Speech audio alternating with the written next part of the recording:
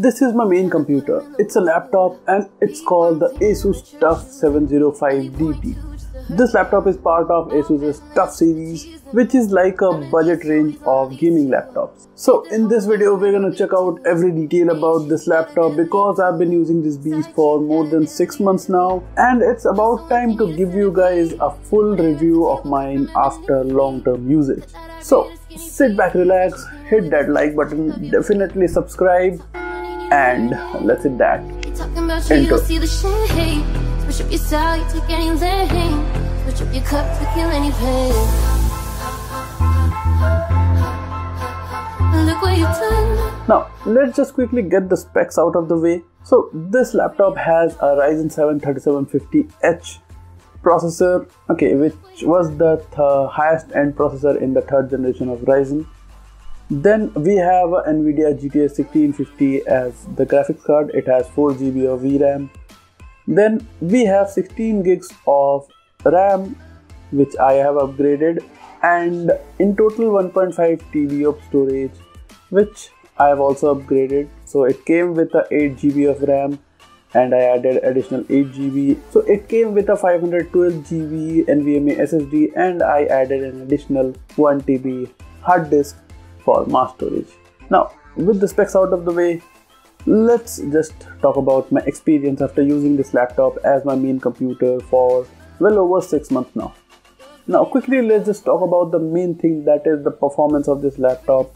And yeah, I've been using this as my main computer and it mainly is used like a desktop, not like a laptop. I rarely take it out from my table and use it somewhere else. So almost all of the times it is connected to an external monitor, a keyboard, a mouse, a USB hub, a set of speakers and all those stuff. But occasionally if I have the urge, I would take it out to use it in another room or on the bed or on the couch. So yeah, it makes it quite a portable setup at the moment. Now with all of these things connected, I am still able to get very good performance from the GTX 1650 because all of the games that I have ran on this computer have easily given me very smooth performance. They have at least given me around 60 FPS. And yeah, in except Cyberpunk, all the other games, may it be Shadow of Tomb Raider, may it be GTA 5, may it be Control, in 1080p gaming, I have received 60 FPS from all of these games. And if you play competitive shooters like CSGO or Valorant, you will get well over 150 FPS, or in regular you will get about 120 to 130 FPS, which is very nice. Now considering I'm talking about the 1080p gaming performance, yeah, if you go above that like 2K gaming, so it will be a little difficult, the frame rates will drop. So I would recommend you to get this laptop in order to do 1080p gaming, not 2K or 4K. Now another thing that I do very frequently on this laptop is video editing. So my video editing software of choice is Adobe Premiere Pro, and I use After Effects and Photoshop along with it. Those have very minor usage. I mainly use Premiere Pro, and I mainly edit 1080p footage on it. So sometimes I use 4K footage in some B-rolls and stuff. But yeah, in general my timeline is a 1080p timeline, so that is handled really well by this laptop. I have rarely seen any hiccups while chopping through the footage or putting effects on it or anything else. But yeah, as soon as you introduce 4K footage onto it, it struggles a bit, so you have to turn on the turbo mode. So yeah, which is one of the fan modes which is given here. There are 3. There's silent, performance and turbo. So yeah, I have to turn on the turbo mode in order for the fans to kick in, and then 4K editing becomes a little bit more smoother. But yeah, editing 1080p footage is buttery smooth and you can totally edit videos on this particular laptop. And it comes with a few pre-installed apps like ASUS's Armory Create 2, control the temperatures, monitor the temperatures, control the fan speed, control the lighting, etc, etc. And you also get the system information or warranty information software. So those things are handy. And Windows 10 works really well on it. All the gestures work really well, and yeah, it is very smooth. So I don't have any complaints with Windows 10 apart from the usual bugs that Windows have. So yeah, this laptop mainly doesn't have any issues with the software. Now with that out of the way, let's talk about the build a bit. So this laptop is made out of plastic mostly, and there is metal on the lid, on the back side of the lid, but granted it is only present on this particular color, which is the gold steel color, which also comes with a glowing ASUS logo, which is a cherry on top.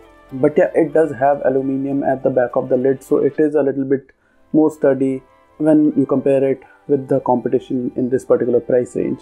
By the way, this laptop retails for around 61,000 rupees, okay, because of this aluminium thing, okay. And yeah, this color is for 61,000, and the normal color, okay, in the gray color, you will get it for like 59 or 60k. The display has a little bit of flex, which is normal because yeah, most of it is made out of plastic, but you don't need to worry, it is no major concern, okay. The body doesn't have any major flexes apart from there being a little bit of flex in the keyboard part, okay. But when you are like gaming or when you're typing, you won't really feel like if the keyboard is being pressed or anything. So yeah, you don't need to worry about that also. Now, the trackpad is not that great, it is made out of plastic. So yeah, all the gestures work really well because it has Windows Precision drivers. But the trackpad itself is very flimsy. There are no separate buttons for the right click and left click. You can just press the entire trackpad to register your clicks. So that is a good thing. The keyboard itself is really good. So it is like a general gaming keyboard. Okay, it has a good amount of travel and feels really clicky. So yeah, the typing experience on this keyboard is really good, and even gaming you will not feel any problems, okay. And an additional bonus is that the WASD keys are transparent, so the RGB lights shine through it and it looks really cool. And talking about RGB, this laptop does have RGB on the keyboard. It's not per key RGB, but yeah, you can select any of the colors between the 16.7 million colors that we have in the spectrum. So yeah, you can select any color between that, and combining all these, this laptop gives you really good gamery vibe while still being a little bit minimal, because the design on the lid is not very aggressive, okay. It is a very minimal design, so you can even use it in general places and nobody would complain. But yeah, the ASUS logo really looks cool.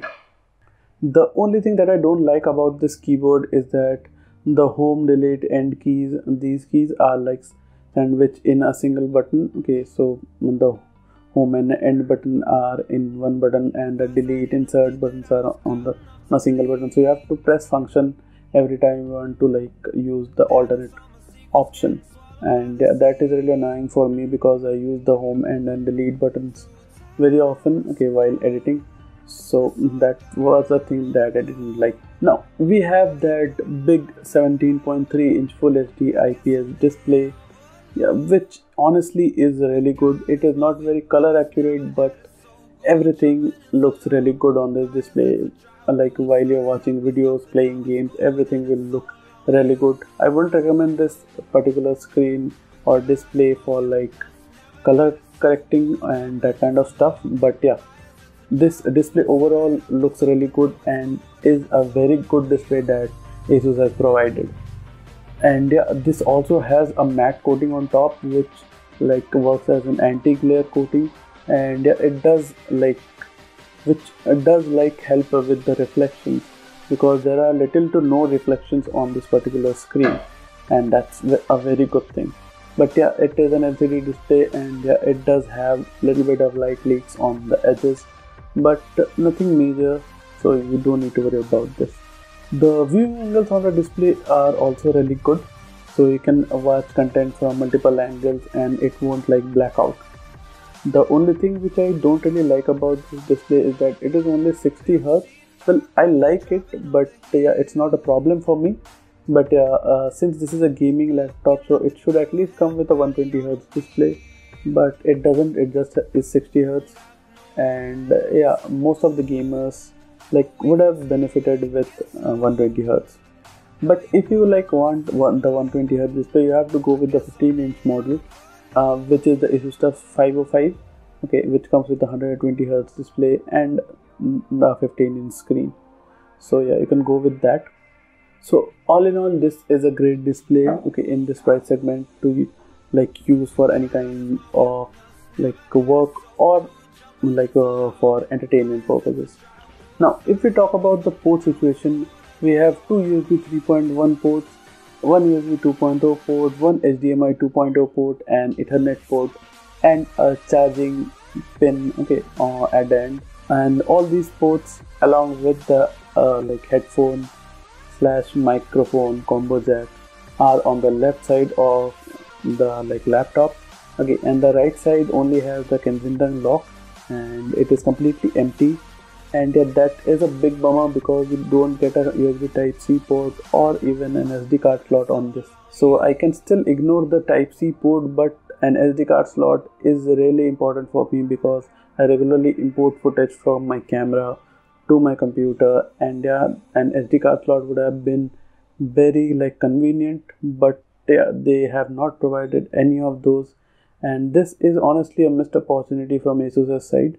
Because if we take a look inside the laptop, I have opened it to upgrade the RAM and stuff. So yeah, if you take a look inside the laptop, you'll see that the left side is completely empty. There is nothing there. So they did have the space inside, but they still didn't provide those ports, which is very disappointing. Now, since we are already inside the laptop, so let's take a look at the upgradability. So you have two RAM slots. So one of them is soldered and the second one is free, so you can add up to, I believe, 16 gigs here. So yeah, it will be around 24 GB max. And the RAM is capped at 2400 megahertz, so take a note of that because of the Ryzen processor. And you also have a 2.5 inch drive bay, in which you can put 2.5 inch SSD or SSD. I have installed a 2.5 inch SSD here, and you have that M.2 NVMe drive, that 512 gigs. So you can also swap that out if you want, but that is a system drive and I wouldn't recommend you to do so. Now this brings us to the battery and the speakers. So since this is a gaming laptop, so you cannot expect good battery life from it. So it gives around 3 to 4 hours of battery life, depending on the task that you're doing. So if you're doing lighter tasks like editing documents, typing or something like that, so you'll get about 3 to 4 hours of usage. But if you're doing heavier tasks like say gaming, so you'll get about 1.5 hours of screen on time. But I would recommend gaming on the battery because it won't get the most performance. So just plug it in. So this is Windows, and after plugging in, you'll get the best performance from your machine. And this laptop also comes with a 150 watt brick, which honestly charges this laptop very quickly, so you don't have to worry about that. Now the speakers on this laptop are just fine. They are okay for watching movies and videos and the casual music listening, but yeah, you cannot do anything serious with these. And these are also not that loud. They are loud, but not that loud at the highest volumes. They do crack. So yeah, I wouldn't recommend using this for anything work purpose, but it's good for casual stuff. Now the thermals on this laptop are managed very well, I would say, because this laptop does get hot. Yeah, the CPU temperatures do reach that 90-degree mark, but it doesn't throttle, which is very surprising and a very good thing, to be honest. So yeah, we have a lot of vents. We have 2 radiators at the back. We have a vent from the bottom to intake air. We have a vent just above the keyboard, which is why I cannot close the laptop while I'm connected to an external monitor, because hot air comes from there. And yeah, it's a long story, but yeah, we do have a lot of vents, and the heat management is pretty good on this laptop, but it does get heat up because of the Ryzen processor, so you have to keep that in mind. So that's basically it for my review of the ASUS TUF 705DT gaming laptop after using it for more than 6 months now, and yeah, it still performs like day one. So yeah, this was my general review. It may seem like early review, but yeah, that is what I have experienced. I have experienced no issues with this laptop, and yeah, it is working very well. So I'm really happy with this purchase, and yeah, I will try to use it for the next 2 to 3 years at least. So if you like this video, then don't forget to hit that thumbs up button and definitely subscribe to the channel, because at the moment I need a lot of subscribers. So yeah, don't forget to subscribe and definitely share this video with everyone who is planning to buy a laptop in this price range of around 55 to 65,000 rupees. Okay, I'll put the buying link down in the description. That will be my affiliate link, so if you buy from that, the channel will be helped. So yeah, that's about it. I'm your friend Shinobi, and I'm signing out. Peace.